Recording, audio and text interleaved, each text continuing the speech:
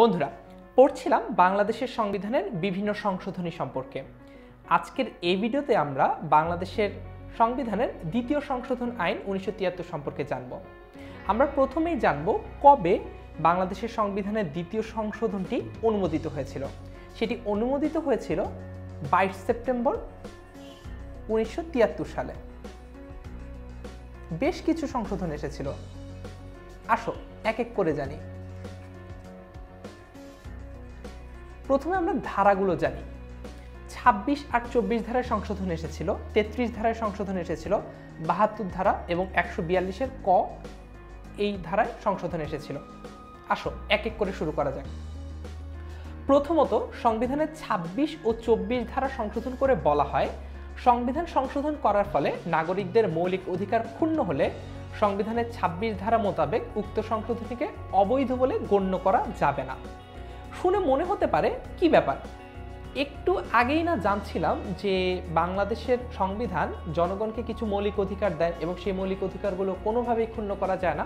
হ্যাঁ, সেটা ঠিক আছে, কিন্তু বিশেষ বিশেষ ক্ষেত্রে যেমন জরুরি অবস্থা যদি জারি করা হয় তাহলে এই ধরনের যে মৌলিক অধিকারগুলো সেগুলো তোমাকে রাষ্ট্র দিতে বাধ্য থাকবে না।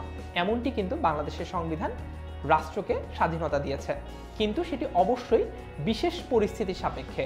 যখন তখন সরকার চাইলেই তোমার এই ধরনের অধিকারগুলো ক্ষুণ্ণ করতে পারে না।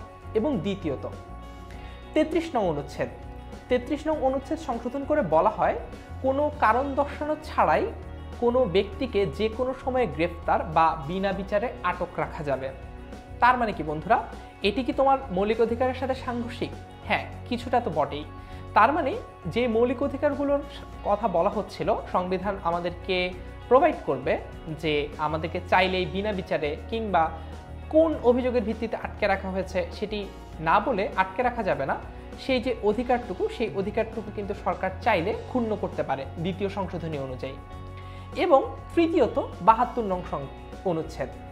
72 নং অনুচ্ছেদ সংশোধন করে বলা হয় যে সংসদের দুটি অধিবেশনের মধ্যে আগে বিরতির যে সময়সীমাটি ছিল 60 দিন সেটি বাড়িয়ে করা হয় 120 দিন, অর্থাৎ দ্বিগুণ করা হয়। আর 142-এর ক এই অনুচ্ছেদটি সংশোধন করা হয় এবং তাতে জরুরি অবস্থা জারির সুযোগ রাখা হয়। এই জরুরি অবস্থাটি কি?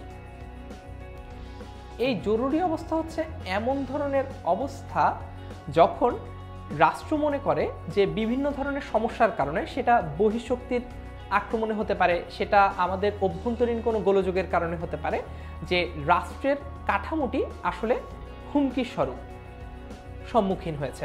এমন অবস্থায় চাইলে রাষ্ট্র জরুরি অবস্থা জারি করতে পারে এবং এই জরুরি অবস্থা জারি করতে পারেন হচ্ছে রাষ্ট্রপতি। এবং যখন জরুরি অবস্থা জারি করা হয় নিরাপত্তার স্বার্থে, তখন 24, 26, 33 এই যে অনুচ্ছেদগুলো রয়েছে, এই অনুচ্ছেদগুলো তখন সরকার না মেনে চললেও তাকে আমরা এর দায়বদ্ধতা নিতে বলতে পারি না। এমনটি বাংলাদেশের সংবিধান আমাদের বলছে। আশা করি তোমাদের কাছে পরিষ্কার। তারপরেও আরেকবার বলি, সেটি হচ্ছে যে বাংলাদেশের সংবিধান অবশ্যই তার নাগরিকদেরকে কিছু মৌলিক অধিকার দেয়। মৌলিক অধিকারগুলো হচ্ছে এরকম যে তোমাকে চাইলেই আটক কিংবা গ্রেফতার করা যাবে না, তোমাকে কিছু ন্যূনতম অধিকার সরকার দিতে বাধ্য থাকবে।